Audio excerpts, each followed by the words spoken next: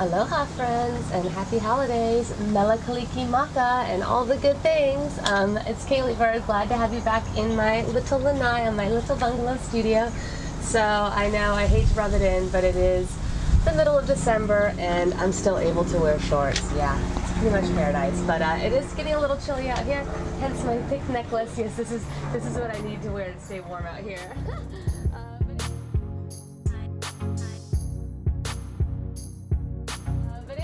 I just wanted to say hi and let you guys know that I am taking a little break this week and next week, as I'm sure most of you are, and I think a lot of other YouTubers are. You know how it is, it's the end of the year, we got a million things going on, especially for us artists. I have commissions and stuff like that to work on, and so I've got about 4 or 5 videos that are all like half made, and I've got little pieces that I need to do for each of them, so I'm like, you know what? I want to start off 2019 with a bang with some awesome videos. So I'm going to take this next few weeks and just kind of get all of these finished up and polished and looking so good so I can bring you all the good artsy juju in 2019. But I don't want to leave you hanging because you probably have some free time on your hands, which, oh, what a luxury. So if you do, I just wanted to mention a few videos that I've made recently that I think were especially good, and that if you haven't seen yet, I think you should definitely check out. The most recent one I just put out last week was oil painting for beginners. Now, I got this specifically requested just a few weeks ago, but I've also had a few other people say, like, what do I need to get started in that kind of thing?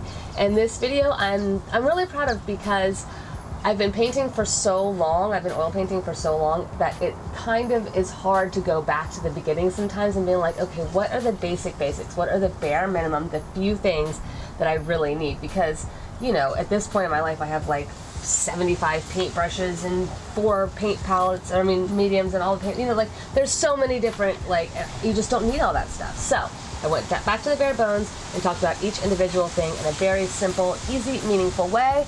P.S. If you use my Dick Blick art materials links to buy any of your materials, it really helps support my channel, and that would be awesome. So thank you. Just look around.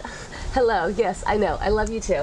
And I will have links to everything. The other one, oh my gosh, I just did this a couple weeks ago. Painting melanin rich skin tones. Now, I know that there are a lot of tutorials out there on skin tones, but for mine, I wanted to show you how you could kind of create it using the paints that you already have at your house. Now, I like to have a full palette, but I talk more about sort of my methodology more than like exact formulas, and that way you can kind of figure it out for yourself with the paints you have at home. So that one was actually a remake of a video, one of my earliest videos from about a year and a half ago, that was quite rough. Yes, my goodness, that's a rough one, but it's been one of my most popular ones, so I wanted to remake it and give you guys that updated information. Oh, the other thing, speaking of oil painting, if you guys haven't seen my 3-dimensional oil paintings that I've been creating, then by all means, please check those out.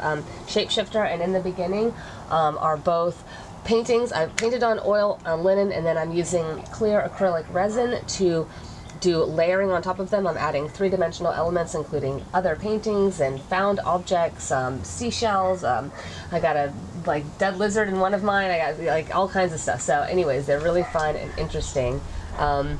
And last but not least, this one I made actually earlier this year, but it is that time of year, right? Okay.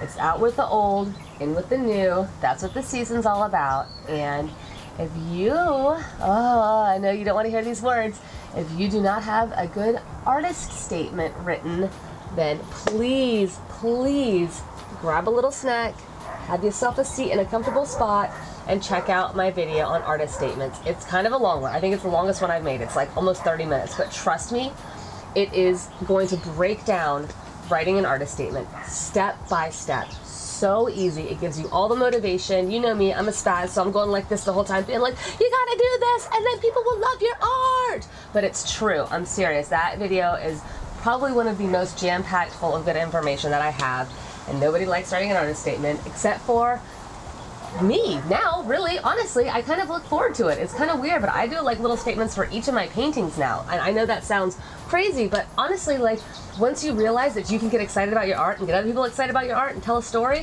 it's great. So, out with the old, in with the new. If you don't have an artist statement, you absolutely need one. If you have an old statement that you haven't looked at in 6 months or a year or 2 years or 5 years, or where is that? Is that even on my website? Yeah, those are not the answers you want.